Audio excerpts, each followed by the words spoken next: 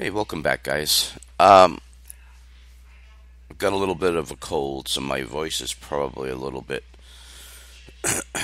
different, but um, needless to say, I am doing fine. Um, Today, I thought I'd take a look at the new Neptune release. Now, Neptune is a Debian distribution that I had wanted to take a look at for quite a while and always had some problems with their installer and could never get it to work properly. But this new 4.5, they fixed an issue that had to do with USB booting from USB 3 ports. Maybe that's what fixed the problem, but anyway, I was able to download the ISO, burn it to a USB, and go through the install. The install is a little bit different than what you're used to if you've been installing Ubuntu or even other Debian distributions. It's a little bit different, but it's pretty easy. It's pretty intuitive. No major issues. I found it to be pretty simple, actually. So I think they did a pretty good job on the installation method. Now, the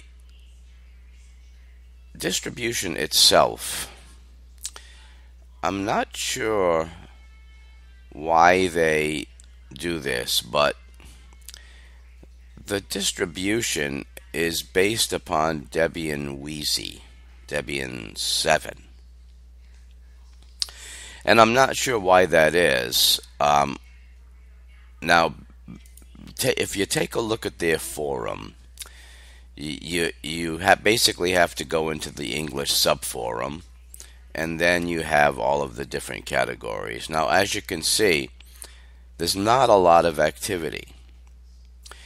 So, I'm not sure. I mean, they just released an updated version of the ISO, but I'm not sure actually how much work they're continuing to do on this distribution. Sitting back and looking at it from a distance, it doesn't look like they're doing a whole lot. This is KDE 4. They do have a Plasma version. I did not download it only because I am not a big Plasma fan. So this is the KDE 4, and that could be why they're just not updating it, because it's way behind as far as Debian goes. And that's creating problems with drivers. For example, I was able to put my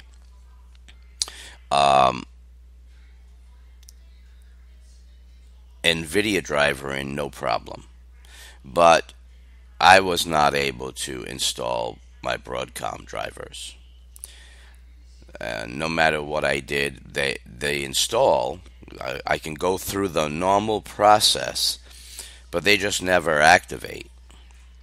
And so I'm running with my USB Wi-Fi dongle, which is giving me access to my network. However, it's not at the faster speeds that I would be able to achieve if I were able to go through my Broadcom, which has AC versus 802.11n. So I'm running at a reduced Wi-Fi speed, and it's still running fine. I think the main issue is, and I think the problem facing Neptune is that why would you install Neptune, which has Wheezy? Why would you install Neptune if there are other alternatives available that are up to date with Xfce? I don't quite understand that.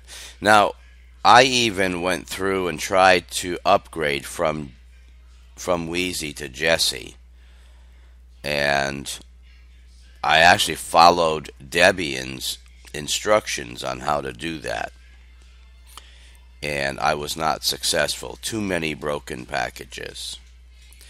So there really isn't any point in keeping Neptune on my computer. It's not usable. It's way behind. I can't install things like Kazam. I'm using VocoScreen.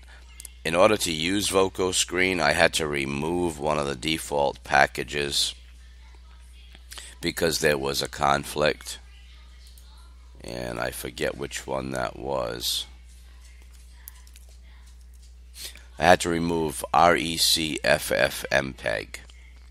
So once I removed RECFFmpeg, I was able to install VocoScreen, and that's how I'm doing this video.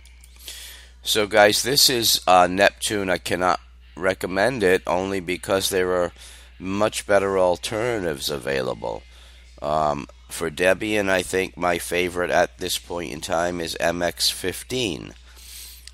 It's wonderful, absolutely wonderful. Now it is an Xfce interface, and so if you're a KDE fan, then you may as well go ahead and use one of the Debian KDE alternatives, or you can just install plain Debian and the KDE desktop environment.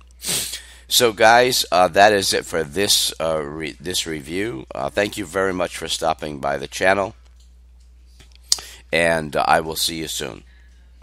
Take care.